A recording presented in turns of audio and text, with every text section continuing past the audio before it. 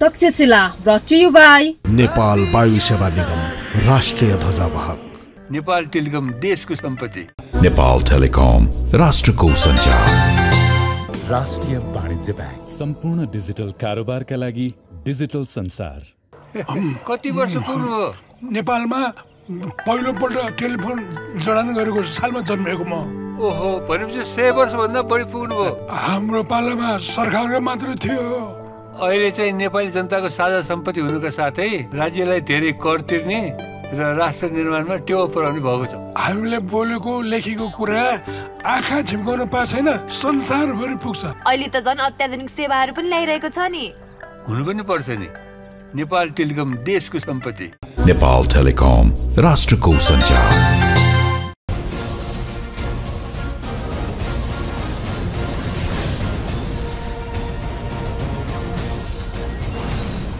नमस्कार, तक्षशिलामा यहाँलाई हार्दिक स्वागत छ। म प्रकाश गिरी। तक्षशिलाको आजको अङ्कमा हामी कुराकानी गर्नेछौँ पुरञ्जन आचार्यसँग। अनि सन्दर्भ छ नेपाली कङ्ग्रेसको महासमितिको बैठक। त्यो महासमितिको बैठकमा 5 वटा प्रतिवेदनहरू पेश भएका छन्। छलफल गर्नको लागि, छलफल गर्ने मान्छेहरूको लागि 5 मिनटको समय दिएको छ। तर महत्त्वपूर्ण कुरा चाहिँ 2 वटा विषयमा केन्द्रित भएर घोरिएर काङ्ग्रेसले महासमितिको बैठकमा छलफल गरेको देखिन्छ। एउटा, अबको चुनावभन्दा अगाडि अन्य राजनीतिक दलसँग गठबन्धन गर्ने कि नगर्ने।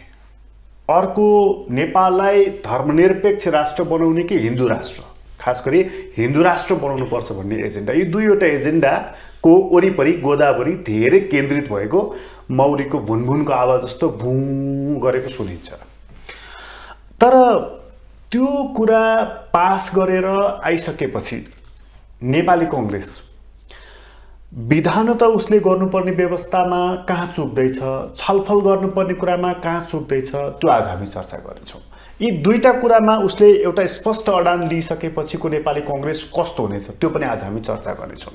त्यहाँबाट फर्केर आइसकेपछि उसको अहिलेका सहयात्री दलहरू, माओवादीसँगको उसको सम्बन्ध, एकीकृत समाजवादीसँगको उसको सम्बन्ध कस्तो हुनेछ त्यो पनि आजको हाम्रो चर्चाको विषय रहनेछ। तपाईँलाई स्वागत छ। धन्यवाद प्रकाशजी। लामो समयको अन्तरालपछि कुराकानी भयो। तपाईँ एउटा फरक जिम्मेवारीमा पनि रहनुभयो। हो, म चाहिँ फरक जिम्मेवारीमा। अब वास्तवमा संहिता कसरी कार्यान्वयन हुन्छ भइरहेको छ। अब एउटा सैद्धान्तिक चाहिँ बहस त हामी यहाँ गर्थ्यौँ, व्यावहारिक रूपमा के भइरहेको छ भनेर चाहिँ बुझ्नको लागि, जान्नको लागि एउटा अवसर प्रदान भयो होइन। अनि तलेबाट बुझ्नु त संघीयता स्थानीय निकायमा कसरी चाहिँ कार्यान्वयन भइरहेको छ, प्रदेशमा कस्तो छ, स्थानीय र प्रदेशको चाहिँ सम्बन्धहरू कसरी चाहिँ स्थापित भइरहेका छन्, विभिन्न कुराहरू जस्तो अब चाहिँ पोलिटिकल फेडरलिजम संविधानले गरो, एडमिनिस्ट्रेटिभ फेडरलिजम चाहिँ के छ, फिस्कल फेडरलिजमको रूप के छ त्यहाँ होइन। यी सबै कुराहरूलाई चाहिँ अब खालि चाहिँ त्यो नीति निर्माणमा बस्ने, पढ्ने, लेख्ने भन्दा पनि प्र्याक्टिसमा चाहिँ कस्तो भइरहेको छ भनेर मैले चाहिँ धेरै नयाँ ज्ञानहरू प्राप्त गरेँ होइन। मुलुकलाई चाहिँ फेडरलिजम चाहिन्छ कि चाहिँदैन भन्दा मसँग अब आधार छन् होइन। स्थानीय निकायलाई थप शक्ति दिनुपर्छ कि दिनु हुँदैन, या अनुगमनको खाँचो छ कि, यो सबै कुराहरूलाई तलैबाटदेखि चाहिँ बुझ्ने चाहिँ मैले अवसर चाहिँ अहिले पाइरहेको छु। र यो तपाईँको व्यावहारिक अनुभवलाई एक दिन अलग्गै श्रृङ्खलामा छलफल मलाई लाग्छ त्यो मेरो लागि ज्ञान छ, त्यो ज्ञान चाहिँ बाँड्दाखेरि रमाइलो हुन्छ होला। आज चाहिँ यो काङ्ग्रेसको महासमितिमा केन्द्रित हुन मन लागेको छ र कुराको सुरुवात चाहिँ मलाई 2 वटा विषयमा काङ्ग्रेसको महासमितिको बैठक केन्द्रित भएको मैले देखेँ। तपाईँको अब्जर्भेसनले के देखेको छ? तर मैले हेर्दाखेरि चाहिँ एउटा साङ्गठनिक प्रस्ताव महामन्त्री गगन थापाले राख्नुभयो र त्यहाँ चाहिँ नि अन्य राजनीतिक दलसँग सहकार्य नगर्ने, गठबन्धन गरेर चुनावमा नजाने भन्ने प्रस्तावको वरिपरि निकै धेरै एकत्रित भएर बहस भइरहेको मैले देखेँ। तर मूलतः महासमितिको बैठक हेर्दाखेरि यो काङ्ग्रेसको विधानलाई, काङ्ग्रेसको पार्टीलाई कसरी व्यवस्थापन गर्ने विधान त भन्ने यो अधिवेशन जस्तो लाग्छ मलाई। तर अहिलेको यो साङ्गठनिक प्रस्ताव जुन महामन्त्री गगन थापाले राख्नुभयो, यो प्रस्तावले चाहिँ नि ल्याउन सक्ने प्रभाव कस्तो पर्छ? यसलाई यसरी बुझौँ, जेनरली महासमितिको बैठकहरूले चाहिँ काङ्ग्रेसको चाहिँ विचार र कार्यक्रमलाई परिमार्जन गर्ने, त्यसमा कहाँ के कस्तो चाहिँ त्यसलाई चाहिँ सुधार गर्नुपर्छ त्यो गर्ने पार्टी विधानमा पनि के त्यस्तो छ भने त्यसलाई चाहिँ त्यहाँबाट चाहिँ रिकमेन्ड गर्ने त्यसलाई संशोधन गर्ने विभिन्न कुराहरू हुन्छन् रणनीतिक कुराहरू चाहिँ महासमितिको बैठकमा पार्टी रणनीतिको या आम निर्वाचनको रणनीतिक कुराहरू चाहिँ महासमिति बैठकहरूमा त्यो चाहिँ आम निर्वाचनको सन्दर्भमा गठबन्धन गर्ने नगर्ने अब गर्दा ठिक कि बेठिक अलि जुन यो मूल एजेन्डा भएको छ यो पनि एउटा अब काङ्ग्रेसको मौलिकता गुम्दै गएको जुन शेखर कोइरालाले भनेका छन् या गगन थापाले अब काङ्ग्रेस एक्लै लड्छ भनेका छन् यसलाई त्यसरी बुझ्न सकिन्छ त्यो सन्दर्भमा बुझ्न सकिन्छ तर मूलतः महासमितिको बैठक चाहिँ रणनीतिक कुराहरू छताछुल्ल गर्ने बैठक चाहिँ होइन यो रणनीतिक कुरा हो मलाई लाग्छ यो चुनावमा कोसँग लड्ने कोसँग नलड्ने भन्ने कुरा रणनीतिक हो यो रणनीतिक तर अब यसलाई यसको पाटो अर्को सैद्धान्तिक पनि छ काङ्ग्रेसको एउटा कन्फिडेन्स पनि हेर्नु न तगडा छ नि काङ्ग्रेसको कन्फिडेन्स के तगडा छ भने काङ्ग्रेसका युवाहरूको कन्फिडेन्सलाई त चाहिँ अब त्यसलाई चाहिँ सम्बोधन चाहिँ गरिदियो भने यसले ठिक छ अपोजिसन जगाएको छ के छ भन्दाखेरि चाहिँ काङ्ग्रेस एक्लै चुनावमा जान्छ एक्लै जान्छ भन्ने मतलब चाहिँ काङ्ग्रेस चाहिँ अब गठबन्धन गर्दैन भनेको मतलब काङ्ग्रेससँग अब वैचारिक रूपले सामिप्य भएकाहरू चाहिँ तिमीहरू चाहिँ अब छैनौ भन्ने हो खास गरी काङ्ग्रेस कम्युनिस्टसँग गठबन्धन गर्दैन या काङ्ग्रेस कम्युनिस्टसँग मिलेर जाँदैन भन्ने विश्वप्रसाद कोइरालाको जीवन दर्शन थियो काङ्ग्रेस कम्युनिस्टसँग सङ्घर्षकै दिनमा पनि चुनावमा मात्रै होइन सङ्घर्षको लागि पनि जाँदैन भन्ने चाहिँ उहाँले चाहिँ एउटा लक्ष्मण रेखा चाहिँ खिच्नु भएको थियो गगनले त्यही बिपीको त्यही मूल जुन स्पिरिट थियो त्यही नै पक्रेको हो त अब सङ्घर्षमा चाहिँ भोलि सङ्घर्ष गर्नु पर्यो भने कम्युनिस्टसँग जाने कि नजाने मलाई थाहा छैन त्यो चाहिँ बिपीको स्पिरिट चाहिँ समातेको चाहिँ हो कि या चाहिँ के छ भन्दाखेरि चाहिँ अब यस्तो छ अहिले नि गठबन्धन हामी गर्दैनौँ भनेर जाँदाखेरि दुई तीनटा कुराहरू राष्ट्रिय राजनीतिमा आइहाल्छ एउटा अहिलेको गठबन्धन तर्सिने भयो एक र नयाँ गठबन्धनबाट सरकार या सत्ता निर्माण गर्ने चाहिँ छटपटी चाहिँ सुरु हुनसक्छ सँगसँगै नेपाली काङ्ग्रेसमा अब हामी एक्लै हिँड्ने चाहिँ निर्णय गरिसकेपछि त नेपाली काङ्ग्रेसको सङ्गठनात्मक चाहिँ जुन चाहिँ ऊर्जा हो त्यो प्रस्फुटन भएर अहिलेदेखि नै अब हामीले मेहनत गर्नु पर्यो अब त हाम्रो कसैसँग पनि चाहिँ गठबन्धन हुँदैन अब हामी एक्लै चाहिँ आफ्नो चाहिँ पौरखमा चाहिँ अब जित्ने र हार्ने कुराको निर्धारण हुन्छ भनेर भनिसकेपछि काङ्ग्रेसमा पनि ऊर्जा थप्ने भयो अब मलाई थाहा छैन कुन कुराले कुन गाइडले कुन किसिमले चाहिँ युवाहरूले या गगन थापाहरूले चाहिँ काङ्ग्रेस एक्लै जान्छ भनेका हुन् होइन अब भोलिको नयाँ गठबन्धन एकछिनलाई मानौँ एउटा यसले दिने चाहिँ एउटा चाहिँ धक्का भनेको के हो भने काङ्ग्रेस कार्यकर्ताहरूलाई ऊर्जा देला किनभने काङ्ग्रेस कार्यकर्ता भएर काम गर्दाखेरि आफ्नो अवसरहरू नगुम्ने भए लास्ट हावरमा या चाहिँ भोलिको दिनमा आफूले काम गरौँ अनि त्यहाँबाट चाहिँ निर्वाचनमा मेयरमा चाहिँ के अरे चाहिँ अब चितवनमा छोड्नुपर्ने या पोखरामा छोड्नुपर्ने त्योभन्दा राम्रो अहिले नै किता काट गरिहाल्ने चुनावमा प्री इलेक्सन एलायन्स हुँदैन भनेर अहिलेको महासमिति बैठकले रणनीतिक कुरालाई सैद्धान्तिक कुरा बनाएको छ त्यहाँसम्म बुझ्न पनि सकियो अब अहिले अर्को निर्वाचन आउनलाई 4 वर्ष झन्डै बाँकी छ यसबीचमा नेपालको एउटा चाहिँ विशिष्टता स्थिति के हो भने चाहिँ सपोर्ट बेसको स्थिति हेर्दाखेरि नेपालमा कम्युनिस्ट भोटर धेरै छन् अहिलेसम्म सबै कम्युनिस्ट जोड्ने हो भने जुन चाहिँ एमाले र माओवादी एकै ठाउँमा हुँदाखेरि भएको थियो त्योभन्दा पनि अर्को परिणाम आउन सक्दछ भनेको झन्डै 60-61% भोट चाहिँ कम्युनिस्ट भोट जस काङ्ग्रेस चाहिँ लामो समय या केही काललाई प्रतिपक्षमा बस्न पनि तयार भएर बस्नु पर्यो या काङ्ग्रेसमा ऊर्जाको त्यो विस्फोटन हुनु पर्यो जुन विस्फोटनले के छ भन्दा काङ्ग्रेस एक्लैले पनि बहुमत ल्याएर सरकार बनाउन सकोस् सरकार मात्रै बनाउने कुरा होइन उम्मेदवारी दिन सकोस् यसमा अब हेर्नुस् यसमा अब यो बडो एउटा चाहिँ स्मार्ट मुभ हो यो स्मार्ट मुभ के हो भने यो एकदम पपुलर मुभ पनि हो काङ्ग्रेस एक्लै अब हो काङ्ग्रेसीहरूले गौरव गर्ने विषय हो नेपाल एक्लै यो गौरव गर्दाखेरि चाहिँ कार्यकर्ताहरू चाहिँ बडा इमोसनल भएको हो अब चाहिँ हो ठिक बल्ल काङ्ग्रेसको लाइनमा आयो यसमा 2-3 किसिमको कार्यकर्ताहरू होलान् मेरो अब अहिले यताको 100 दिनमा धेरै इन्टरेक्सन कमै छ हैन यसमा 2-3 किसिमको भावना बगिरहेको होला एउटा भावना काङ्ग्रेसमा ऊर्जाको पक्कै चाहिँ प्रस्फुटन हुन सक्छ अर्को कहीँ न कहीँ डर पनि प्रवेश गर्छ जस्तो कसरी ओहो हार्ने हो कि माओवादी र एमाले के काङ्ग्रेस मिलेर जितिएको थियो एमाले र माओवादी मिल्यो भने त हामी हार्छौँ कि भन्ने त्यो अर्को भावधारा पनि बग्न सक्छ र त्यसले फेरि ऊर्जा बग्नु साटो चाहिँ शिथिलता आइदियो भने त्यो खतरा हुन्छ यसमा चाहिँ के छ भन्दाखेरि चाहिँ नेतृत्वले त्यसमा धेरै होस पुगाउनुपर्छ, धेरै होस।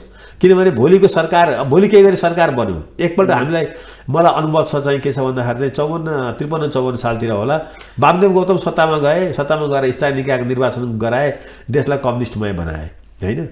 त्यसले त्यतिखेर चाहिँ हामीले चाहिँ भोग देखेका छौँ। अब थाहा छैन यसमा हेर्नुहोस्, यो यसमा त्यसपछि वामदेव गृहमन्त्री हुने भन्ने बित्तिकै काङ्ग्रेस कुतरनाम भएको थियो होइन। काङ्ग्रेसलाई त यो कुन बेला भएको थियो, गिरिजाप्रसाद कोइरालाकै उपस्थिति यहाँ भएको थियो। त्यसले गर्दा अब यो यस्ता कुराहरू गर्दाखेरि चाहिँ मतलब यो प्रस्तावले जुन तपाईँले भन्नु नि यो रणनीतिक र सैद्धान्तिक होइन, यो चाहिँ पक्षमा अहिले नै क्लियर हुँदाखेरि एउटा चाहिँ काङ्ग्रेसलाई अहिले नै तयारी गर्नको लागि सजिलो हुने भयो। अर्को चाहिँ नि काङ्ग्रेसका प्रतिस्पर्धीहरूलाई, माओवादीलाई, एकीकृत समाजवादीलाई, एमालेलाई उनीहरूलाई अहिलेदेखि नै तयारी गर्नको लागि उनीहरूको लागि त दुईटा कार्यभार ओपन हुन्छ। एउटा नयाँ सत्ता निर्माण गर्ने राज्य सत्ता, अर्को नयाँ पार्टी सत्ता निर्माण गर्ने कम्युनिस्ट पार्टी निर्माण गर्ने। त्यो पनि उनीहरूलाई यसले किताकाट गर्छ, यसले किताकाट गर्ने बल पुगाउँछ। अब एउटा कुरा के छ भने अबको 4 वर्षपछिको प्रोजेक्सन होला, जसले यो एजेन्डालाई अझ राखेको छ त्यसले पक्कै पनि के छ भन्दाखेरि चाहिँ एउटा सर्वे गरेको होला, रिपोर्ट लिएको होला, म यो बाटोमा जान्छु, म यसलाई चाहिँ तार्किक निष्कर्षमा पुगाउँछु। तपाईँको विचारमा गगनले राखेको यो प्रस्ताव चाहिँ इमोसनल भएर राखेको कि स्ट्राटेजिक ढङ्गबाट राखेको हो? यो अनि धेरै इमोसनल प्रस्ताव त चाहिँ तुइहाल्छ नि, त्यो त काम लाग्दैन। मलाई लाग्छ यो चाहिँ के छ भन्दाखेरि चाहिँ भावना मात्रै होइन, यसमा काङ्ग्रेसलाई चाहिँ र काङ्ग्रेस जनहरूलाई चाहिँ अवसरबाट वञ्चित हुन नपरोस् होइन। आफ्नो भोट चाहिँ के छ भने हँसिया हतौडामा हाल्नु नपरोस् होइन, रुखेमा हाल्नु परोस् भन्ने एउटा पवित्र भावनाबाट यो आएको हो। तर कुरा के हुन्छ भने सबै पवित्र भावनाहरू राजनीतिमा सफल बाटो लिन्छन्, यो कुरोमा इतिहासले चाहिँ यस्तो पाठ पढाएको छैन। यो प्रस्ताव चाहिँ नि अब गगनको प्रस्ताव भनिराखेको छ। मैले आजै मात्रै पनि धेरैजनाले भनेछन् यो, तर मैले आज गठबन्धनलाई चाहिँ च्यालेन्ज गरेर मलाई लाग्छ माओवादीसँग हुँदाखेरि पनि प्री इलेक्सन एलायन्स चाहिँ राम्रो होइन, पोस्ट इलेक्सन गरौँ भन्ने कुराहरू त अहिले अब उनले अब महामन्त्री जस्तो मान्छेले एउटा चाहिँ सङ्गठित रूपमा पार्टी फोरममा प्रवेश गराएका छन्। योभन्दा पहिले पनि चाहिँ यो आवाजहरू उठिरहेका थिए। तर यो आवाज चाहिँ जस्तै डाक्टर शेखर कोइरालाले पनि धेरै पटक बोल्नुभएको, आजै मात्र पनि उहाँले आर्टिकल लेख्नु भएको छ कि काङ्ग्रेस चाहिँ नि गठबन्धन गरेर आउँदा ठुलो पार्टी त भयो, तर यसले आफ्नो स्वत्व मौलिकता चाहिँ गुमायो भनेर होइन। तर प्रस्ताव भन्दाखेरि मान्छेले होइन गगनको प्रस्ताव भनिराखेका छन् नि। यसो हेर्दाखेरि त गोदावरीमा त डाक्टर शेखर कोइराला त हराइरहेको त्यो भिड, त्यो 1-2 हजार मान्छेको भिडमा हराएको जस्तो, उहाँ मान्छे पनि एजेन्डा पनि हराएको जस्तो देखियो नि होइन। तपाईँले त्यो अब भन्दाखेरि त्यो होला, तर अब त्यहाँको माहौल के छ मलाई थाहा छैन होइन। तर के हो भन्दाखेरि चाहिँ अब बाहिर मान्छेले चाहिँ शेखर गगन समूह भनेर बुझ्छन्।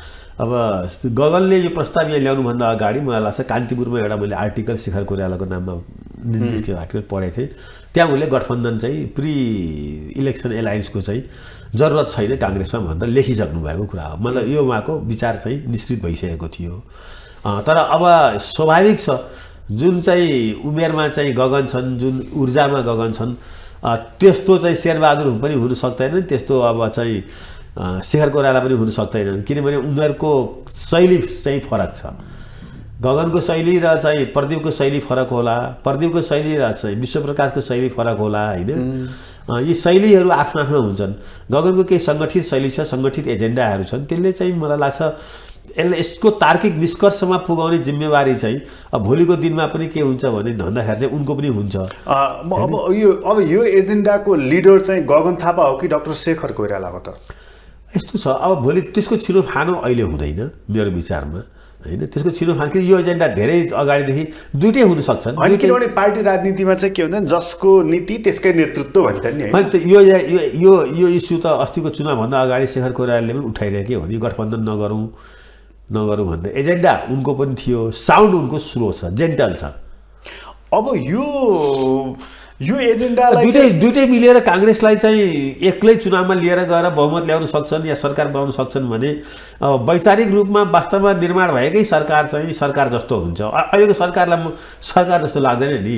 अहिले सबभन्दा कमजोर प्राइम मिनिस्टर एकछिनलाई मानौँ न किन प्राइम मिनिस्टर कमजोर भने प्राइम मिनिस्टरसँग न पार्लियामेन्टमा शक्ति छ होइन न सपोर्ट बेस त्यो छ थुप्रै समस्यामा छ नि अब प्राइम मिनिस्टरले गर्न खोजेको ल नियत एकदम राम्रो छ अरे प्राइम मिनिस्टरको तर प्राइम मिनिस्टरले शेरबहादुरलाई चित्त नबुझाइकन चाहिँ अर्थमन्त्रीलाई चाहिँ छुन सक्नुहुन्न काङ्ग्रेस ठुलो पार्टी छ एकछिनलाई बेनिफिट अफ डाउट चाहिँ ल दिउँ प्राइम मिनिस्टर एकदम उहाँले यो कार्यकालमा म नेपालमा चाहिँ वास्तवमा सबै कुरामा होइन गर्छु भनेर भन्दा पनि गर्न सक्ने स्थितिमा त उहाँ हुनुहुन्न त उहाँलाई पनि आफ्नो पार्टी बिल्डिङको यो एजेन्डाले चाहिँ आफ्नो पार्टी बिल्डिङको लागि चाहिँ त्यहाँ पो खट्नु पर्दो रहेछ त काठमाडौँमा बसेर सत्ता मात्रै चलायमान हुँदाखेरि त्यसमा मात्रै कनेक्ट हुँदाखेरि त पार्टी चाहिँ 32 सिटको होइन हुनुपर्ने चाहिँ प्रधानमन्त्री उहाँले पनि त विधान अधिवेशनमा भनि नै हाल्नु भने हाम्रो पार्टी 84 मा चाहिँ पहिलो दल हुने गरी अगाडि बढ्नुपर्छ है मैले यो उत्साह देखेर उत्साहित भएको छु भनेर उहाँ पनि लागिसक्नु हो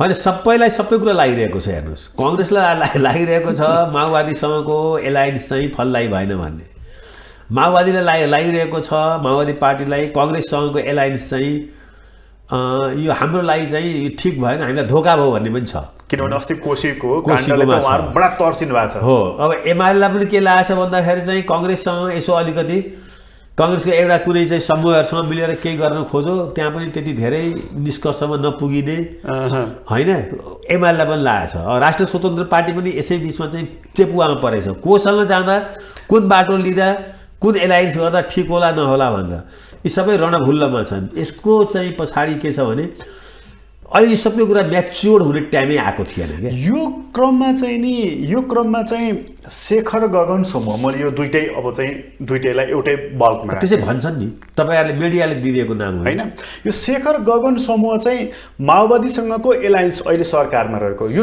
टुटोस भन्ने चाहिराखेको छ नत्र भने डाक्टर शेखरको मैले हिजोअस्ति मात्रै कता सुन्दै थिएँ हैन प्रचण्डजीलाई काङ्ग्रेससँग छुटेर जानको लागि कसले रोकिराखेको छ र यदि हामीसँगको सम्बन्ध उहाँलाई तिक्ततापूर्ण लागेको छ सहायता मिठो लागेको छैन भने उहाँले जुन जवाफ दिनु भने गए हुन्छ प्रचण्डजी भन्ने ढङ्गबाट मतलब टुटोस भन्ने उहाँ चाहिराख्नु भएको छ उहाँलाई यो चाहिँ अलिकति सैद्धान्तिक रूपबाट हेर्दाखेरि चाहिँ काङ्ग्रेस र एमालेको काङ्ग्रेस र माओवादीको चाहिँ हिमचिम चाहिँ सैद्धान्तिक रूपले वैचारिक रूपले नेपालको रूपान्तरणको चाहिँ रूपले चाहिँ यो चाहिँ नदीको दुई किनारै हो हैन नदीको दुई किनारै हो यो चाहिँ खाली एउटै चाहिँ के छ भन्दाखेरि चाहिँ हिजो केपी ओलीजीको चाहिँ जुन ढङ्गको चाहिँ संविधानमाथि चाहिँ अब आक्रमण भइरहेको थियो त्यसको विरुद्धमा हामी चाहिँ संविधानका रक्षक हौं 12 बुँदेका संरक्षक हौं भनेर यिनीहरू एक ठाउँमा आइपुगेका हुन् काङ्ग्रेस र माओवादी लिटरेचरले त्यही भन्छ हैन तर मलाई के लागिरहेछ भन्दाखेरि चाहिँ अब नर्मल कन्डिसनमा काङ्ग्रेस र एमाले माओवादी त्यति नै टाढा हुन् जति चाहिँ माओवादी र एमाले नजिक छन् माओवादी र एमालेको थुप्रै कुरा मिल्छ के थुप्रै वैचारिक के अब नाम चेन्ज गर्नु पर्यो हामीले हिजो लिएको कैयन छन् नि अब कैयन बाटाहरू त हिजो चाहिँ काङ्ग्रेसमा मिल्ने नमिल्ने छ नि नेपाली काङ्ग्रेसको सैद्धान्तिक बाटो र चाहिँ विचार कार्यक्रमहरू छ हैन मतलब चाहिँ माओवादी गए हुन्छ भन्ने नै लाइन हो यो शेखर गगन समूहको अहिलेकै सरकारबाट पनि मलाई लाग्छ यो गठबन्धनसँग उनीहरुको रुचि छैन उनीहरुको अभिव्यक्तिबाट हैन यसको आशय चाहिँ यसपछि सहमति अनुसार शेरबहादुर देउवा प्रधानमन्त्री हुन्छन् त्यो नहुन् भन्नको लागि मात्रै हो कि अरु केही अर्थमा अब त्यो रणनीतिक कुरा भयो त्यो पार्टी भित्रको इनर पार्टी कन्फ्लिक्टको चाहिँ इन्ट्रेस्टका कुराहरू हुन् हैन त्यो हो भने पनि त्यसलाई के अन्यथा भन्न सकिन्छ र हैन तर मूल कुरो चाहिँ के हो भनेर भन्दाखेरि चाहिँ काङ्ग्रेस पार्टीको जुन चाहिँ सपोर्ट बेस छ नि हरेकले आफ्नो कार्यकर्ता आफ्नो चाहिँ समर्थकहरूलाई चाहिँ बचाउन खोज्छ त्यो बचाउन नसक्दाखेरि इन्डियन नेसनल काङ्ग्रेसको त्यो हालत भयो अब यो समूहलाई के लागिरहेको हुन सक्छ भने मलाई थाहा छैन हैन हुन त म अहिले भर्खर अब शेखर कोइरालासँग भेटेर यहाँ आउँदैछु सिधै मलाई के लागिरहेछ भनेर भन्दाखेरि चाहिँ काङ्ग्रेस खुम्चिएको उदाहरण चाहिँ चितवनमा देखियो नि चितवन काङ्ग्रेसको गढै जस्तो थियो त्यहाँ छोड्दा खुम्चियो पोखरा खुम्चिने क्रममा छ विराटनगर खुम्चिने क्रममा छ अब यो यसरी चाहिँ आफ्नो समर्थन क्षेत्र छोड्दाखेरि के हुँदछ भने खुम्चिँदै त्यो पार्टी चाहिँ राष्ट्रिय पार्टीबाट चाहिँ रिजनल पार्टीको हैसियतमा जाने रहेछ त्यसले गर्दाखेरि चाहिँ अब माओवादीसँगै गठबन्धन गरेर यो सरकारको 5 वर्ष निरन्तरता भयो र यसै गरी चुनाव भयो भने त कतिपय जिल्लाहरूमा त चाहिँ काङ्ग्रेसले आफ्नो बिउ पनि भेट्थेन नि। तर यो विषय त जस्तै चाहिँ चुनावै सरसर्ती भए पनि 84 सालमा भनेको 4 वर्ष बाँकी छ। अहिलेको हिसाबले महाधिवेशन भयो भने 82 सालमा हुनेछ, 1 वर्ष लम्बिएछ भने पनि 83 सालमा त पक्की हुनेछ भनेको अर्को चुनावसम्म काङ्ग्रेसमा नयाँ नेतृत्व आउनेछ। विधानले शेरबहादुर देउवालाई फेरि सभापति हुने अनुमति दिँदैन। तर त्यस्तो होइन, थपथाप गर्ने ठाउँ छ। चुनाव निश्चित टाइममा हुन्छ, काङ्ग्रेसको महाधिवेशन निश्चित टाइममा नभएर 1.5 वर्ष थपेको थुप्रै उदाहरण छन्। त्यो छ, त्यस कारणले त्यो भेट्छ, करिब भेट्छ। चुनावको टिकट वितरण चाहिँ ठेलठाल गर्ने हो भने शेरबहादुरजीकै हातमा फेरि छ। यो अगर 82मा चुनाव भएन, के अरे महाधिवेशन भएन भने मतलब यो मुद्दामा चाहिँ गगन थापाले जिते शेरबहादुर देउवा हारे भन्ने पनि यो भाष्य पनि देखेँ मैले। यो चाहिँ कति हो फेरि? हेर्नुहोस्, पार्टीको आन्तरिक जीवनको जुन यो चाहिँ छ नि, यसमा चाहिँ यो आम मानिसलाई त्यति चासो हुँदैन, मलाई त्यस्तो लाग्छ। आम मानिसको यो रुचिको विषय होइन, आम मानिसको रुचिको विषय भ्रष्टाचार कम गर्न के होइन। तर गगनले बिस्तारै प्रभावशाली हुँदै गइरहेको, अब अरू चाहिँ डिक्लाइनिङ पोजिसनमा गएको। महामन्त्रीसँग त स्टेज क्याप्चर गर्ने थुप्रै इभेन्टहरू हुन्छ नि। महामन्त्री हुन्, त्यत्रो म्यान्डेट ल्याएको, अनि महामन्त्री रनिङ चाहिँ महामन्त्रीहरूसँग त त्यो जो महासमितिको स्टेजलाई क्याप्चर गर्ने चाहिँ थुप्रै घटना हुन्छ। उनीहरूले त चाहिँ जतिखेर नै माइक आफ्नो चाहिँ कन्ट्रोलमा, त्यो चाहिँ आउने सहभागीहरूलाई आफ्नो चाहिँ कमान्डमा राख्नको लागि त चाहिँ यस्तो एजेन्डै चाहिँदैन, के पनि बिना एजेन्डा पनि कन्ट्रोल हुन्छ। त्यसै कारणले उनीहरूको चाहिँ गतिविधि धेरै देखिन्छ। फेरि त्यो राम्रो पनि कुरा हो, युवा यसै पनि युवाहरूलाई चाहिँ अब युवाहरूको बिचमा उनी आकर्षण, उनको भोटै हेर्नु न। यही घटनामा चाहिँ गगन र विश्वको मतभेद पनि देखियो नि। विश्वको चाहिँ होइन गठबन्धन को बारेमा यति निर्मम समीक्षा अहिले नगरौँ, यो जरुरी छ भन्ने लाइनमा देखिए। त्यो पनि एउटा विचार हो। ती सबै सारा विचारहरूको छलफल गर्ने थलो नि महासमितिको बैठक हो। तर गगन गठबन्धन गर्नै पर्छ, यो पनि एउटा विचार हो। तर एजेन्डागत हिसाबले त गगन विश्व यस्तो थियो नि त, होइन? त्यो राम्रो कुरा हो। काङ्ग्रेसको भविष्य यहाँ चाहिँ भेटिन्छ। तर आज चाहिँ एजेन्डामा त फेरि काङ्ग्रेसको भविष्य कहाँनिर देखिन्छ भन्दाखेरि चाहिँ यहाँ चाहिँ कमसेकम विचारमा छलफल भइरहेको छ, बहस भइरहेको छ, पक्ष विपक्षमा तर्कहरू आइरहेका छन्। एउटै मोनोलिथिक विचार छैन, एउटै कमान्ड। शेरबहादुरजीलाई यो मामलामा धन्यवाद दिनुपर्छ। उहाँले चाहिँ यी विचारहरूलाई चाहिँ छलफल गर्ने चाहिँ छुट दिनुभएको छ। फोरम चाहिँ होइन, त्यो फोरम चाहिँ यो ओपन गरिदिनु। काङ्ग्रेसको जीवन्तता कहीँ छ भने, कहीँ खोजिनुपर्छ भने त्यो यसैमा खोजिनुपर्छ। गगन र विश्वको बिचमा प्रतिस्पर्धा अब पलाउन थाल्यो भने तपाईँलाई लाग्छ? त्यो पनि हुनुपर्छ, स्वस्थ प्रतिस्पर्धा हुनुपर्छ।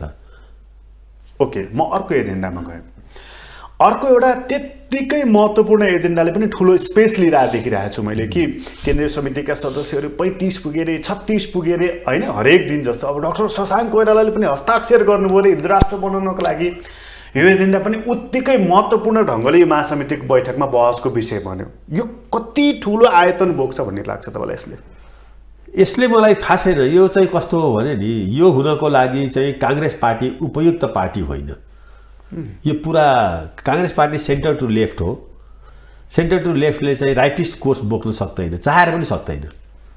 यो चाहिँ यो एजेन्डा बोक्नको लागि एउटा रिटायर्ड मिलिट्री जर्नल या चाहिँ अब रिटायर्ड पञ्चायतका नेताहरू एक ठाउँमा बसेर, या अब रिटायर्ड चाहिँ अब पदबाट चाहिँ हटेका चाहिँ राजा, यो उनीहरूको लागि यो एजेन्डा चाहिँ सुहाउँदो हो।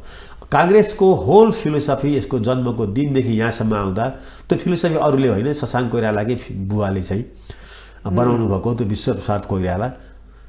उहाँले यो पार्टी सेन्टर टु लेफ्ट हुन्छ भन्नुभएको छ। सेन्टर टु लेफ्ट पार्टीले राइटिस्ट कोर्स चाहिँ लिनलाई गाह्रो हुन्छ। यसको डिएनएमा यो कुरा चाहिँ पसाउन होइन, यो विचार हो, अगाडि आउन सक्छ, अगाडि आउँदैमा यो पास हुन्छ र यसले चाहिँ काङ्ग्रेसको यो मूल भावधारा बग्छ।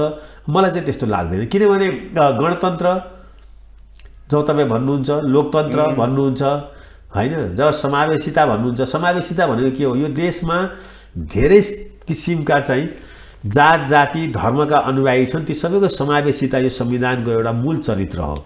अब त्यो सबै चाहिँ यहाँ हिन्दू मात्रै छैनन्, यहाँ प्रकृति प्रेमी छन्, यहाँ चाहिँ के अरे चाहिँ अब हुनु त हेर्नुहोस्, अब यी सबै कुरा भन्दाखेरि 80% हिन्दू छन् होइन। संसारमा अहिले कुन राजनीतिले जितिरहेको छ? मेजोरिटेरियन, जो बहुमतमा छ त्यसैले जितिरहेको छ। चाहे डोनाल्ड ट्रम्पको राजनीतिको मूल थिम होस्, चाहे सी जिनपिङको होस्, चाहे नरेन्द्र मोदीको होस्, चाहे चाहिँ आज यहाँ उठेका कुराहरू हुन्, चाहे चाहिँ अरब देशहरू हुन्, हिन्दू राष्ट्र यो हिन्दूको मुद्दा काङ्ग्रेसमा प्रिभेल हुन्छ भन्ने तपाईँलाई लागिराखेको छैन? होइन, काङ्ग्रेसमा बहसको विषय हुनसक्छ, छलफलको विषय हुनसक्छ, यो पास हुनसक्छ, यो मलाई लागिरहेको छैन। यो गाह्रो कुरा हो। होइन, इन्डियामा छ, इन्डियामा अहिलेको प्रधानमन्त्रीको लागि यो एजेन्डा सुहाउँछ। उहाँ राइटिस्ट, उहाँ पार्टी नै राइटिस्ट हो, तर इन्डियन नेसनल कङ्ग्रेसले यो लिनै सक्दैन के कुरा। तर नेपाली कङ्ग्रेसका केही मानिसहरूले यो एजेन्डा लिनु भने यिनको कान कसले फुक्याछ त? त्यसपछि कान फुक्नै पर्दैन। इन्डियन नेसनल कङ्ग्रेसमा पनि चाहिँ हिन्दू राष्ट्र राख्नुपर्छ भन्ने थुप्रै मान्छे थिए, जवाहरलाल नेहरू, महात्मा गान्धीकै पालादेखि। यो स्वतस्फूर्त यो यही हो एउटा खुला पार्टीको, एउटा चाहिँ जीवन्त पार्टीको चरित्र के हो भने यस्ता कुराहरू पनि ती आउँछन्, ती आएर छलफल हुन्छ, ती सिद्धिन्छ। त्यो बहस चाहिँ जीवन्त हुन्छ, विचारको चाहिँ विविधता हुन्छ र त्यो नै यो चाहिँ के होइन भनेर भन्दा एकछिनलाई एक दुईवटा एक्जाम्पल दिउँ। हेर्नुहोस्, अहिले संसारमा धार्मिक पुनरुत्थानको नयाँ किसिमको अभियान छ।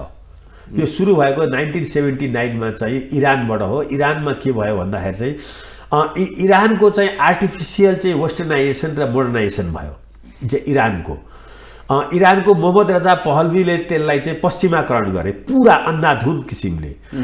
त्यसको विरुद्धमा इरानको जनता सामाजिक रूपले सचेत भइसकेका थिएनन् त्यो पश्चिमाकरणलाई अन्धाधुन गर्ने। उनले नकल गरेका थिए कमाल अतातुर्कको, कमाल पासा भन्ने थिए टर्कीमा, जसले टर्कीमा के गरे भन्दाखेरि चाहिँ दाढी पाल्ने, नमाज पढ्नेहरूलाई चाहिँ हटाइदिएर टर्कीलाई चाहिँ एउटा नयाँ चाहिँ टर्की देश बनाए होइन। त्यो पनि आज टिकिरहेको छैन। त्यहाँ पनि अहिले फेरि चाहिँ धार्मिक चाहिँ रिसरेक्सनको स्टेजमा चाहिँ टर्की पनि छ। इरानले के गरिदियो भन्दाखेरि चाहिँ आयतुल्ला खुमेनीले त्यहाँ चाहिँ धार्मिक स्टेट त्यसलाई बनाए। अर्थात् किन बनाए भने त्यहाँको सामाजिक जीवनमा चाहिँ त्यो वेस्टर्नाइजेसन चाहिँ त्यो ढङ्गले प्रवेश गर्न सकेन, केही सीमित इलिटहरूको बिचमा मात्रै प्रवेश गर्यो। नेपालमा तपाईँलाई यो स्पेस छ, नेपाललाई हिन्दू राष्ट्र राख्नुपर्छ भनेर चुनावमा निर्वाचनमा जितेर जाने, बहुमत ल्याउन सक्ने यो स्पेस छ। तर त्यो स्पेसको चाहिँ औजार चाहिँ काङ्ग्रेस हुन सक्दैन, राप्रपा हुन सक्ने भयो, कोही पनि चाहिँ राइटिस्ट फोर्स हुन सक्छ, भोलि उदाउन सक्छ। राप्रपा पनि अब टेस्टेड एन्ड फेल जस्तो भइसकेको छ धेरैपल्ट। तर त्यही राप्रपा अहिले सडकमा पुगेको छ र अब चाहिँ हामी यो मुद्दा स्थापित गरेर मात्रै विश्राम लिन्छौँ होइन। यो मेजोरिटेरियन यो चाहिँ जुन एजेन्डा हो, यो एजेन्डाको लागि काङ्ग्रेसभित्र धेरै ठुलो चाहिँ पापड बेल्नुपर्छ, किनभने काङ्ग्रेसको डिएनए यसको लागि बनेकै छैन। भनेपछि काङ्ग्रेसमा दुईवटा एजेन्डा, एउटा हिन्दू राष्ट्रको, अर्को चाहिँ नि राजाको, यो दुईटा मुद्दाको लागि चाहिँ काङ्ग्रेस बनेको छैन, यसको डिएनएमा यो छैन भन्ने तपाईँको मत रह्यो? मलाई लाग्छ के छ भन्दाखेरि चाहिँ यसको लागि चाहिँ काङ्ग्रेस, अहिलेको काङ्ग्रेसले यो सक्दैन बोक्नलाई। यसको लागि यसको डिएनए चेन्ज हुनुपर्छ। अहिले स्वयं शशाङ्क कोइराला यो पार्टीको सभापति भयो भने पनि उनले चाहिँ काङ्ग्रेसबाट हिन्दू राष्ट्रको घोषणा गर्न सक्दैनन्। हिन्दू राष्ट्रको म भन्दैछु फेरि, हिन्दू राष्ट्रको नाममा यो देशमा राजनीति गर्ने र चुनाव जित्ने स्पेस चाहिँ छ, त्यो नभएको होइन। तर त्यो पार्टी, त्यो औजार चाहिँ, त्यो एजेन्डा बोकेर काङ्ग्रेस चाहिँ चुनाव पनि जित्न सक्दैन, अगाडि बढ्न पनि सक्दैन, किनभने यसको चाहिँ इतिहासले यसलाई चाहिँ रोक्दछ। काङ्ग्रेसको महासमितिले अधिकतम के गर्न सक्छ त? त्यसपछि केही छलफल बहस हुन्छ अनि सबै निर्णयहरू चाहिँ अब केन्द्रीय कार्य, अब थप यसमा परिमार्जन र चाहिँ बहसको जरुरत छ। अब केन्द्रीय कार्य समितिमा पनि हामी छलफल गर्छौँ र महाधिवेशनको लागि हामी चाहिँ अगाडि बढ्छौँ भने चाहिँ सिद्धियो। मलाई लाग्छ यो अन्ततोगत्वा हुने त्यही नै हो। यो पार्टी सभापतिलाई थप शक्तिशाली बनाउनु पर्छ भन्ने गगनजीको प्रस्ताव चाहिँ कति उपयुक्त हो? होइन, अब योभन्दा शक्तिशाली के बनाउने पार्टी सभापतिलाई? अहिले के पार्टी सभापतिले चाहेर के गर्न नसक्ने स्थिति छ? आजको दिनमा 80% त पार्टी सभापतिको चाहिँ केन्द्रीय कार्य समितिमा बाहुल्यता छ।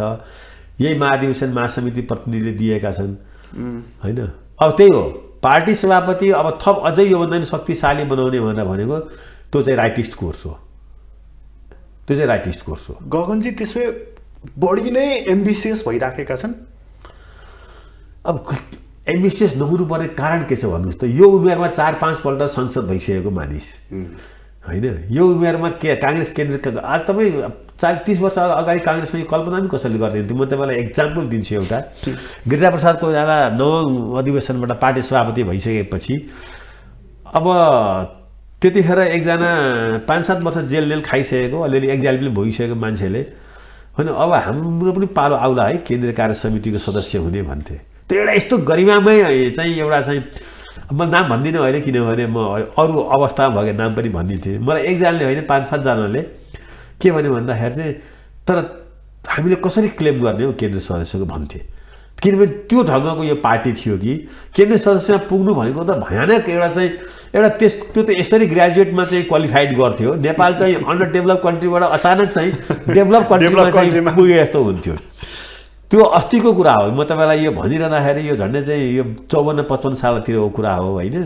25 वर्ष अगाडि काङ्ग्रेस कस्तो थियो भन्दा काङ्ग्रेसको केन्द्रीय कार्य समितिमा जानको लागि चाहिँ झन्डै चाहिँ आजको मितिसम्म पनि चाहिँ दमन ढुङ्गानालाई युवा नेता भन्थे अब 46 सालतिर होइन। मैले सुनेकै कुरा हो। त्यस कारणले गगन एम्बिसियस नहुनुपर्ने काङ्ग्रेस पार्टीभित्र फास्ट ट्र्याक भयो। उनी चाहिँ यही कार्यकालमा नै सभापति प्रधानमन्त्री दुवै हुन चाहिरहेका छन्। अहिलेकै यही कार्य समिति यही संसदीय यही गतिविधिमा मान्छेको भित्र कसरी पुग्ने हो। तर अब उनी महत्त्वकाङ्क्षी छन्। महत्त्वकाङ्क्षी हुने ट्र्याक चाहिँ काङ्ग्रेस पार्टीभित्र चाहिँ युवाहरूलाई चाहिँ त्यो बनाइएको छ। त्यो राम्रो कुरा हो, ठिक छ। सबैजना महत्त्वकाङ्क्षी हुँदैमा त्यो ठाउँमा पुग्न सक्छन् र गगन र विश्वप्रकाश पुगे नि। पुग्ने आकाङ्क्षा त धेरैले राखे होला नि। तर यिनीहरू सक्षम थिए, योग्य थिए होला, कार्यकर्ताले मन पराए, कम्युनिकेटर थिए, मेसेज लिन सक्छन् होइन, लिन पनि सक्छन्, दिन पनि सक्छन्। यो महासमितिको बैठकमा चाहिँ मैले के देखेँ भने जस्तै चाहिँ नि जसरी त्यहाँ एजेन्डाहरू प्रस्तुत भए, जसरी गोलबद्ध भएर बहसहरू भए होइन, यो दुईटा हेर्दाखेरि चाहिँ नि अब एजेन्डामा लिड गगनले गरे, अबको प्रधानमन्त्रीको लागि अथवा संसदीय दलको लागि र अबको 15औं महाधिवेशनको सभापतिको लागि उनले पुरा तयारी यही महासमिति मार्फत नै गरेको जस्तो देखिन्छ। तपाईँले कस्तो देख्नुभयो? ठिकै हो। नेता बन्नेले नेता हुने तयारी गर्नुपर्छ, विचारको तयारी गर्नुपर्छ, सङ्गठनको तयारी गर्नुपर्छ, आफूलाई पनि तयारी गर्नुपर्छ होइन। कुन टाइममा के गर्ने भन्ने जस्तो अब यस्तो हुनु हुँदैन कि चाहिँ मलाई लागेको अब अहिले इन्डियामा चाहिँ 100 दिनपछि चुनाव छ। इन्डियाको एउटा नेता चाहिँ अहिले चाहिँ र्याली गर्दैछन्। र्याली कतातिर हो चाहिँ राहुल गान्धी हो। अब यो यतिखेर उनले यतिखेर चाहिँ स्ट्राटेजी बनाउनु बेला थियो क्या। एलायन्सहरूको स्ट्राटेजी, टिकटहरूको दौडिने होइन होइन, एक्लै दौडिने होइन कि, फेरि एक्लै दौडेका छन्। तर कुन टाइममा के गर्ने भन्ने कुराको महत्त्व राख्दछ।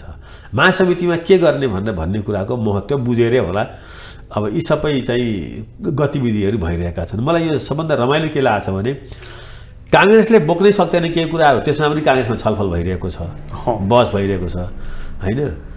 त्यो बहस र छलफल गर्ने छुट चाहिँ सभापतिले दिनु पनि ठुलो कुरा हो होइन, दिनु पनि ठुलो कुरा हो नि। अब हिजो अस्तिसम्म गठबन्धनको बारेमा त्यहाँ हुँदैन भनेर शेरबहादुरजी भन्दै हुनुहुन्थ्यो होइन, नगरौँ भन्दै हुनुहुन्थ्यो।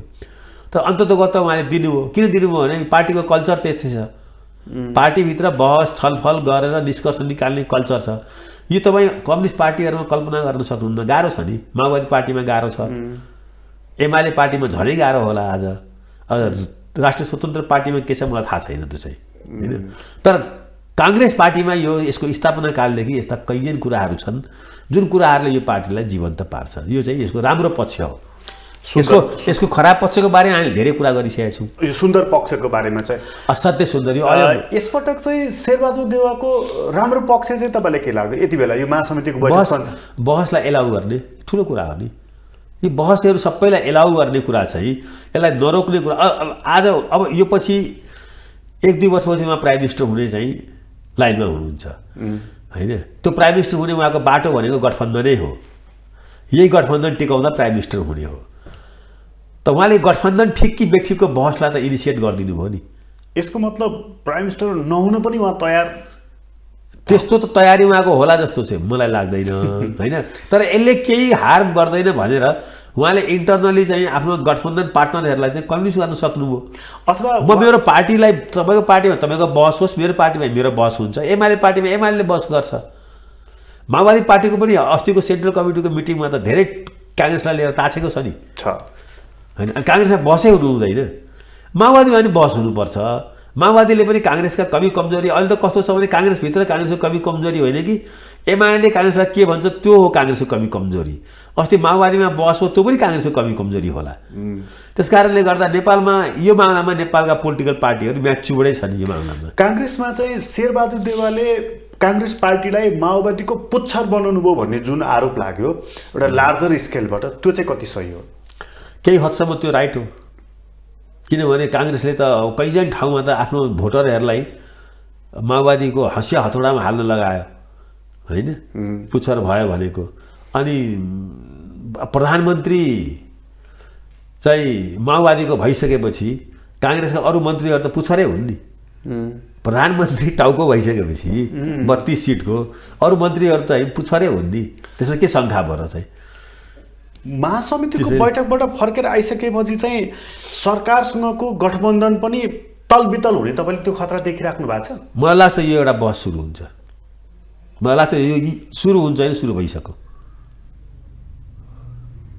यो सुरु भइसक्यो गठबन्धन चुनावभन्दा अगाडिको नगरौँ भन्ने बहसले सरकारको अहिलेको गठबन्धनभित्र अब हामी के गर्ने भन्ने कुराहरूमा बहस त पक्कै सुरु भइहाल्छ नि तपाईँ त्यो ठाउँमा भयो बस मतलब जस्तो अहिले तपाईँ म त्यो ठाउँमा भएको के सोच्थ्यो मलाई आज अहिले जस्तै माधव नेपालको कुरा प्रचण्डको कुरा र केपी ओलीको कुरा निकट देखिन थालेको छ यो 2-3 दिनको कुरा जब काङ्ग्रेस महासमितिको बैठकमा केन्द्रित भयो यसको मतलब चाहिँ नि गठबन्धनमा खतरा चाहिँ पैदा भयो भनेर चाहिँ मान्न सकिन्छ अब खतरा भन्ने कि नभन्ने यसलाई खतरा भन्ने कि अब गठबन्धन नगर्ने भन्ने कि अहिले अब अवसर पनि भन्नु पर्यो काङ्ग्रेसको हिम्मतलाई साहसलाई त अवसरको रूपमा पनि भन्न सकिन्छ तर यसले गुमाउँदाखेरि काङ्ग्रेसले चाहिँ नि केन्द्रीय सरकारदेखि प्रदेशसम्मका सरकारहरू गुमाउँछ नि ठुलो क्षति त त्यहाँनिर त्यो सबै यो सबै प्रस्तावहरू अगाडि सार्ने रणनीतिक प्रस्तावहरू यसरी अगाडि सार्नेहरूले त्यो आकलन गरेको हुनुपर्छ त्यति असक्षम छैन नि यी प्रस्तावहरू अगाडि सार्नेहरू यी सक्षमै छन् मतलब यिनीहरूले काउन्टर स्ट्राटेजी पनि बनाइराखेका पक्कै बनाएको हुनुपर्छ मलाई लाग्छ त्यो यत्रो लामो अनुभव छ 4-5 पल्ट सांसद भइसकेको गगन थापा अहिले अब महामन्त्री उनीहरूले के एक स्टेप मात्रै एक सिडी मात्रै सोचेको होला नि र म जब 4 सिडी सोच्दछु भने उनीहरूको क्षमता त कम्तीमा पनि 40 सिडी त सोच्नु पर्यो नि चेसको चाल जस्तो त हो नि राजनीति चेसमा एक चाल चाहिँ चल्दाखेरि त्यसले 3वटा चाललाई ओपन गर्छ नि 4वटा 5वटालाई अब अहिले गठबन्धन कसैसँग पनि नगर्ने भन्दाखेरि प्री इलेक्सन गठबन्धन नगर्ने भन्ने बित्तिकै चाहिँ अब माओवादीहरू त माओवादीहरूले र नेपालको कम्युनिस्ट एकताको लागि चाहिँ हामीले ढोका त खोलिदिएका छौँ नि यो अहिलेको बहस छलफलले चाहिँ गगन शेखर समूह सभापति शेरबहादुर देउवासँग कन्फिडेन्समै बसेर काम गरिरहेको तपाईँले देख्नुभयो कि अझै त्यहाँ एउटा ठुलो दूरी देखिराख्नु भएको छ शेखर गगन समूहको कन्फिडेन्स कति छ शेरबहादुरसँग मलाई थाहा छैन तर यो सबै कुराहरूमा चाहिँ शेरबहादुरजी र चाहिँ प्रचण्डजीको कन्फिडेन्स चाहिँ होला यो छलफल चल्छ यसमा आत्तिनु पर्दैन भन्ने कन्फिडेन्स चाहिँ होला यो मेरो अनुमान हो है आई एम नट स्योर तर म अनुमान के गर्न सक्छु भने यो प्र्याक्टिकल राजनीतिको तकाजा पनि हो व्यवहारिक राजनीतिको के छ भन्दाखेरि चाहिँ अब तपाईँलाई पनि थाहा छ तपाईँको पार्टीमा गाह्रो छ मेरो पनि गाह्रो बुझिदिनुहोस् पार्टीमा सबै किसिमका चाहिँ भावनाहरू बग्छन् सबै किसिमका विचारहरू आउँछन् त्यसलाई लिएर चाहिँ भेन्टिलेट गर्ने ठाउँ चाहिँ महासमितिको बैठक हो हामी 3-4 दिन बस्छौँ अलि हल्ला गर्छौँ तर यो गठबन्धन चाहिँ टुटाउनु हुँदैन भन्ने किसिमको शेखर गगन समूहको शेरबहादुरजीसँग कति त्यो अन्डरस्ट्यान्डिङ कुन लेभलको कुन तहको छ त्यो म अनुमान गर्न सक्दिनँ तर पुष्पकमल दाहालजी जो प्रधानमन्त्री हुनुहुन्छ उहाँ र शेरबहादुरजीको चाहिँ अन्डरस्ट्यान्डिङ पक्कै भएको हुनुपर्छ तपाईँले तुलना गर्नु पर्यो भने प्रचण्डजी र शेरबहादुरमा को बढी सत्ता राजनीतिको खेलाडी हो दुईटै हुन् चतुर चाहिँ को हो चतुर त प्रचण्डजी नै हो अझ बढी चतुर अब यसमा शेरबहादुरजीमा चतुराई छैन नि शेरबहादुरजीले चतुराई चाहिँ छैन शेरबहादुरजीमा आफ्नो इन्ट्रेस्ट पुरा गर्न सक्ने सिम्पल बाटाहरू चाहिँ छन् उहाँ धेरै बाठो मान्छे त होइन त म मान्दिनँ मैले अलिअलि भए पनि सङ्गत गरेको छु तर पुष्पकमल दाहालजी त सक्नुहुन्छ उलट पुलट गर्न सक्ने मान्छे अब यसमा नयाँ र युवा खेलाडी गगन थापालाई जोडिदिउँ होइन ठिक छ गगनको चाहिँ काङ्ग्रेसलाई म अब उनको पनि जीवनकालको एउटा चाहिँ उद्देश्य छ काङ्ग्रेसलाई म यो ठाउँमा पुगाउँछु भन्ने मतलब उनी कति चतुर छन् सत्ता राजनीतिको अनुभव अब सबै साथीभाइहरू भन्दा चाहिँ को प्रतिस्पर्धामा अब्बल भएर निस्किने मान्छे अगाडि क्षमता मात्रै भएर पुग्दैन, चातुर्यता पनि हुनुपर्छ। क्षमता, चातुर्यता र चाहिँ के छ भन्दाखेरि चाहिँ खट्न सक्ने। मानौँ न काङ्ग्रेस जस्तो भएर त्यहाँ पुगेको, मानौँ न काङ्ग्रेसको सभापति 15बाट भएर गगन थापा भने उनका सामुन्नेमा दुईटा अरू प्रतिस्पर्धी हुनेछन्, एकातर्फ प्रचण्ड, अर्कोतर्फ केपी ओली। स्योर उहाँहरू दुईजना अध्यक्ष हुनुहुन्छ ती पार्टीहरूको, ओपन गरिसक्नु भएको छ उहाँहरूले होइन। त एकातिर यी दुईटा खारिएका बुढाहरू, एकातिर गगन थापा, स्थिति के हुन्छ? अब हेर्नु जुन ढङ्गको त्यस्तो स्थिति आउँदैन होइन, किनभने सभापतिको लागि त उनले त्यो एउटा जुन तयारी गरेका छन्, 15को सभापति त म भनेर दाबी गरेर त हिँडिसके नि। त्यस्तो मसँग भने छैनन्, म पनि उनीसँग कुरा गर्ने मान्छे मध्ये एउटा हुँ। मलाई उनले म 15को सभापति हुँ, मै उठ्छु भन्ने दाबी गरेका छैन, बरु हामीसँग बस्दाखेरि उनले अरूकै कुराहरू गरेका छन्। अरू कसैको लागि छाड्न उनी तयार छन्? होइन, अरू केही तपाईँले अघि मैले भने रणनीतिक कुराहरू सबै चाहिँ यहाँ गर्न जरुरी छैन होइन।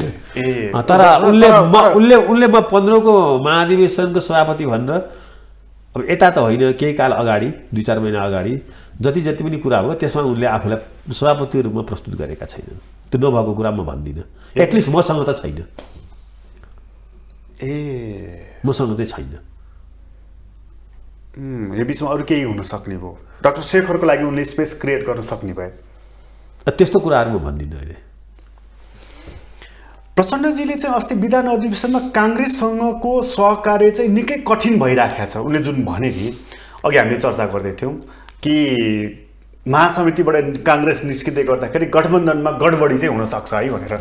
प्रचण्डजीको त्यो अभिव्यक्तिले पनि त्यही सङ्केत गरेको हो, अथवा उहाँले पनि पार्टीभित्र अब अलिकति हार्डकोर कार्यकर्ताहरू पनि छन्, तिनलाई सम्बोधन सामसुम पारिराख्नुपर्छ मात्रै भनेर यो कुरा भनेको हो?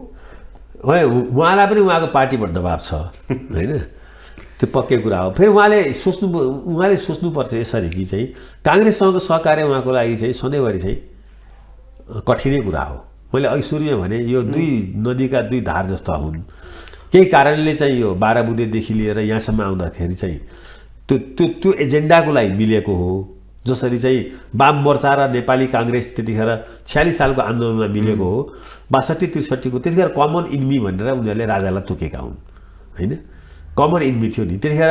46 सालको आन्दोलनमा चाहिँ कमन एजेन्डा थियो मल्टी पार्टी सिस्टम। त्यहाँ वाम मोर्चा र चाहिँ नेपाली काङ्ग्रेस मिल्यो होइन। अनि त्यसपछि कस्तो भयो त, एमाले र काङ्ग्रेसको त पानी बाराबार भयो नि कैयन वर्षसम्म होइन। तर त्यस्तो अवस्था अहिले आएन नि 62-63 पछि। 62-63 पछि चाहिँ एकदमै फ्लेक्जिबल अवस्था आयो नि। माओवादी र काङ्ग्रेस त तुरुन्तै मिलिहाल्यो नि। जस्तो एमाले र काङ्ग्रेस मिल्न सकेन त्यस्तो अवस्था आएन होइन।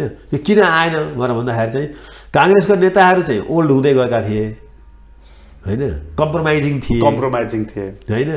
उनीहरूले आफ्नो एजेन्डा पनि विस्मृतिमा राख्दै थिए होइन।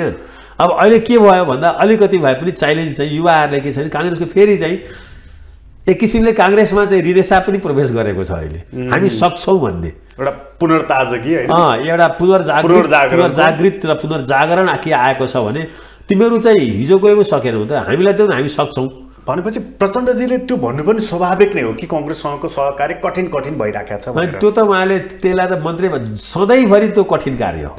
प्रचण्डजीले कोशीको जुन अस्ति राष्ट्रिय सभाको निर्वाचन ताका जसरी उहाँको उम्मेदवार हार्नुभयो त्यसपछि काङ्ग्रेस माओवादी साइडका कति मान्छेहरूले काङ्ग्रेसले क्षमायाचना गर्नुपर्छ त्यो घटनामा भनेर।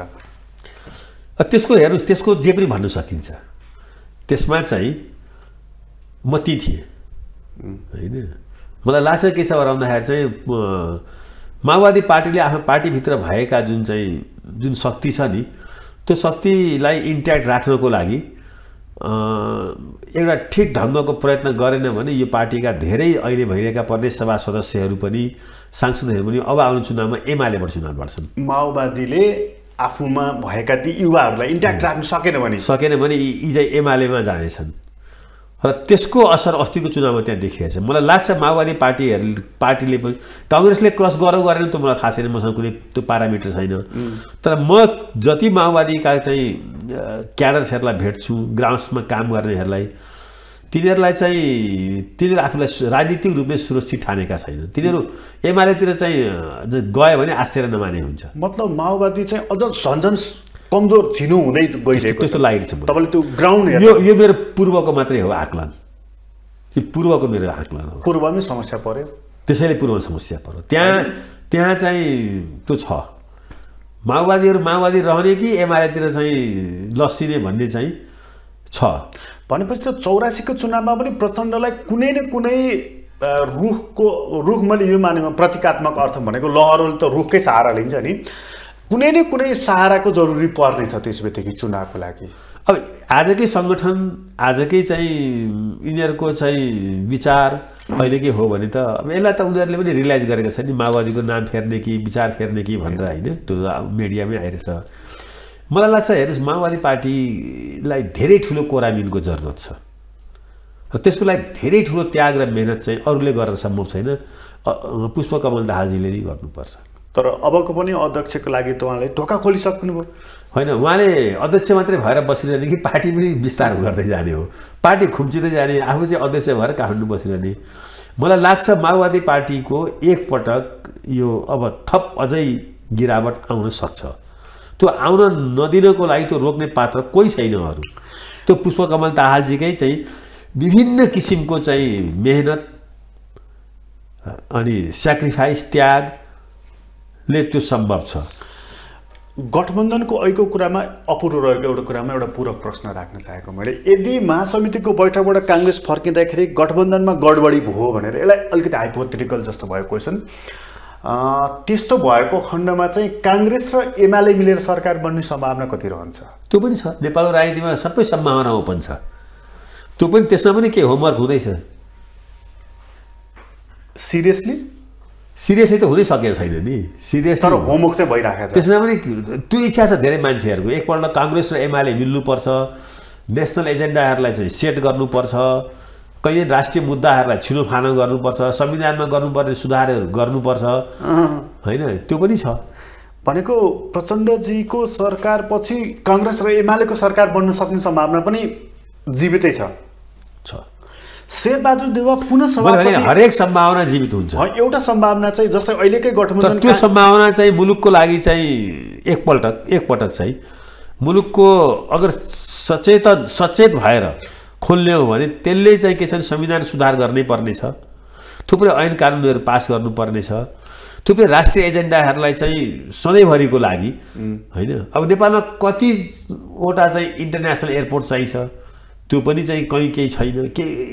तपाईँ हेर्नुभयो भने त, देख्नुभयो भने अब गभर्नेन्सको पार्टबाट जानुभयो भने गभर्नेन्स नसुध्रिकन के पार्टीहरूको के काम सधैँ आलोचना खाएर बस्छ। यस्ता केही मुद्दाहरू छन् जुन मुद्दामा दुईटा ठुलो पार्टी नमिली त्यो टुङ्गै लाग्दैन। त्यो चाहिँ ती राष्ट्रिय मुद्दाहरू छन्, सुरक्षाका मुद्दा छन्। त्यसमै प्रचण्डजीको स्ट्राटेजी के हुने भयो नि, काङ्ग्रेस र एमाले मिल्न नदिने हुने भयो। स्वाभाविक हो नि, थर्ड पार्टीको जहिले पनि त्यही हुन्छ, जहिले पनि उहाँको स्ट्राटेजी त्यही हुने। उहाँको मात्रै होइन, कुनै पनि थर्ड पार्टीको भूमिका त्यही हुन्छ। काङ्ग्रेसभित्र पनि तपाईँको एमालेसँग मिल्नको लागि शेरबहादुर देउवा बाधक हो र? शेरबहादुरजी कुनै पनि कुराको लागि बाधक होइन आजको मितिमा, तर उहाँको लागि उहाँसँग चाहिँ उहाँ आफूलाई चाहिँ प्रधानमन्त्री आउँछ भने के को बाधक हुनुहुन्छ र? एमाले र कङ्ग्रेस मिलेर सरकार बनाउने भनेपछि शेरबहादुरजी त्यसको पात्र भइहाल्नुहुन्छ तुरुन्तै। एमाले स्वीकार दिएपछि सकिहाल्यो, त्यसको लागि उहाँ तयार बस्नुहुन्छ। तर यही गठबन्धन अगाडि बढ्दाखेरि पनि उहाँको प्रधानमन्त्री पद त सुरक्षितै छ। त्यो पनि सुरक्षित छ। उहाँको दुवै हातमा लट्टु रहेछ। उहाँ ज्योतिषलाई चाहिँ पुरा गर्न सक्नुहुन्छ। ज्योतिष शास्त्र नेपालमा चम्किने वाला छ।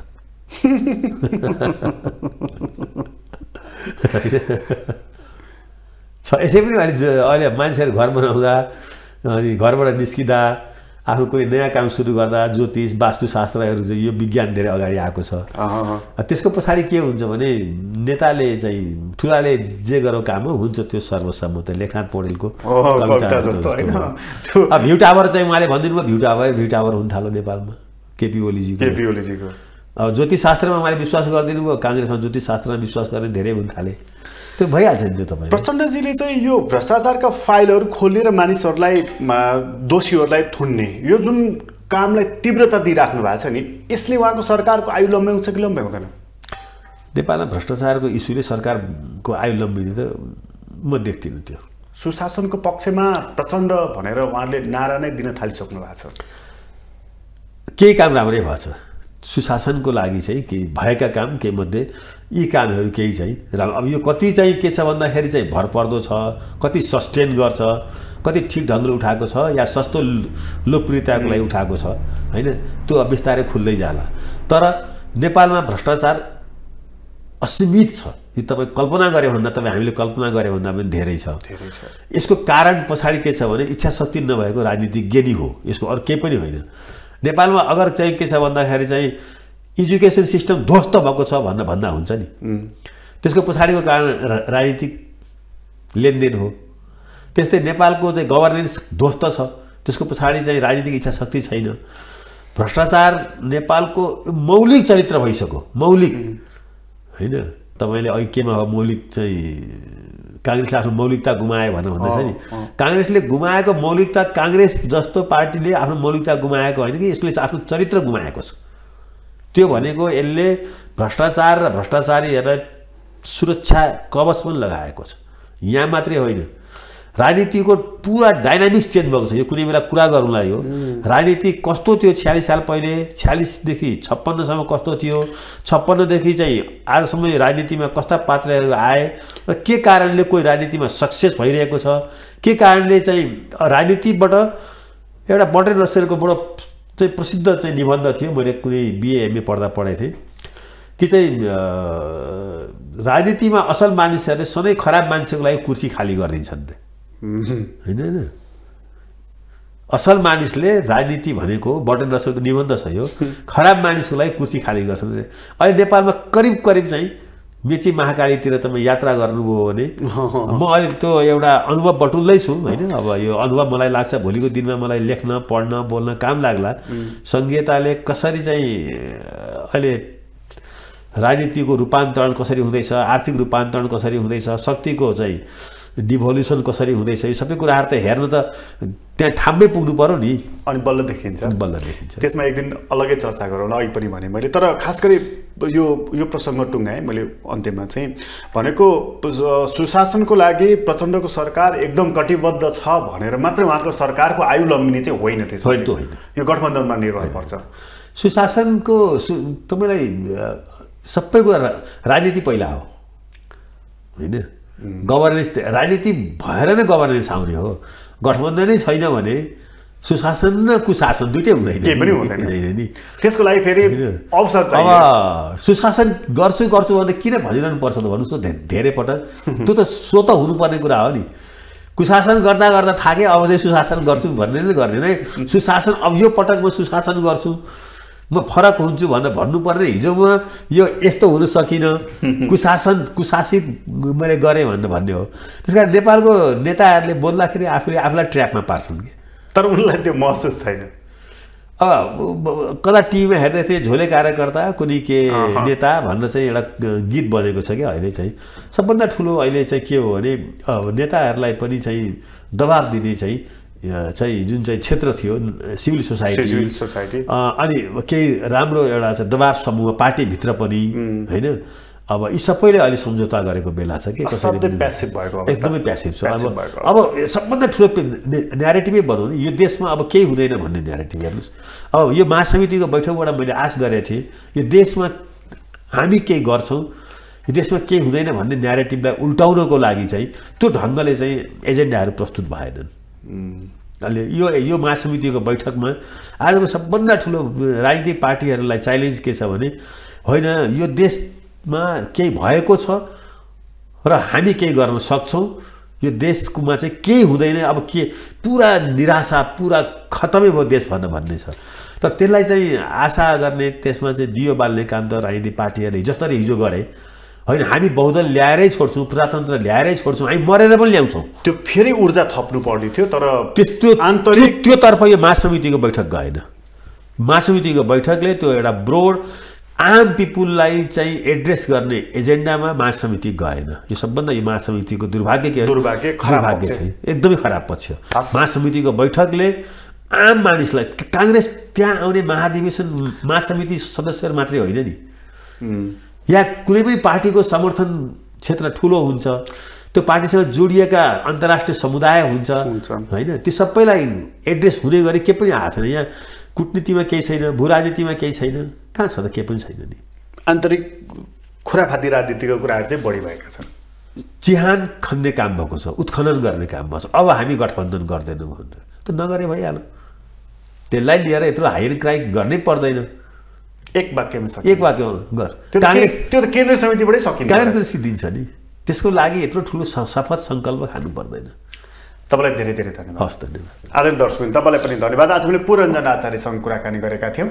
उहाँसँगको कुराकानीहरूलाई यति नै। तक्षशिलाबाट म प्रकाश गिरीलाई बिदा दिनुहोस्। ग्लोबल टेलिभिजन हेर्दै गर्नुहोला। नमस्कार।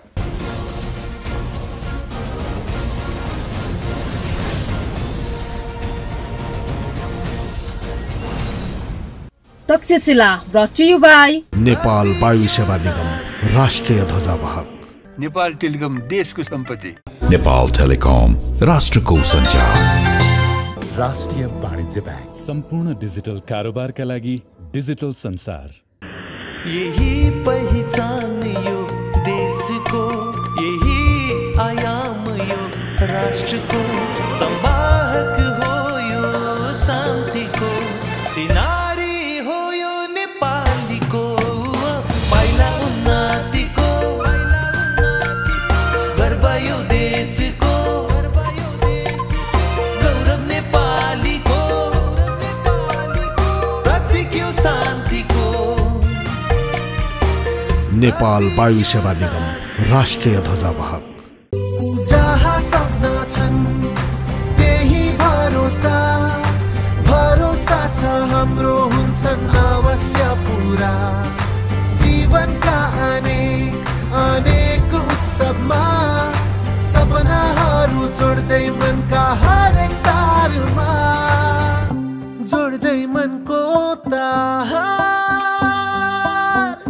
जोड्दै मनको तार। छिटो भनेकै वर्ल्ड लिङ्क। कति वर्ष पुग्नुभयो? नेपालमा पहिलोपल्ट टेलिफोन जडान गरेको सालमा जन्मेको म। ओहो, भनेपछि 100 वर्षभन्दा बढी पुग्नुभयो। हाम्रो पालामा सरकारको मात्र थियो।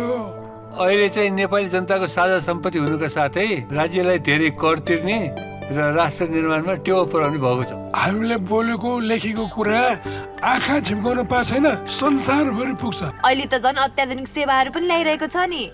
हुनु पनि पर्छ नि। नेपाल टेलिकम देशको सम्पत्ति। नेपाल टेलिकम राष्ट्रको सञ्चार। पाइला सपनाको भरोसाले हिँड्छ।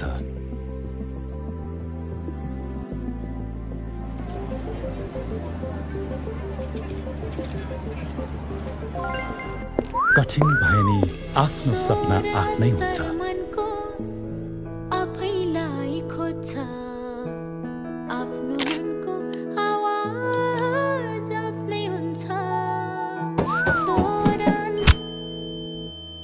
कथा साहसको आँट कोरिदिन्छ, व्यथाको कथा पनि आफ्नै हुन्छ।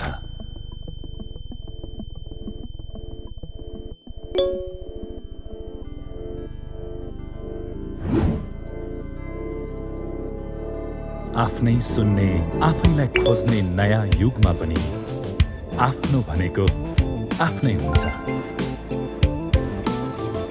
राष्ट्रिय वाणिज्य बैंक सम्पूर्ण डिजिटल कारोबारका लागि डिजिटल संसार।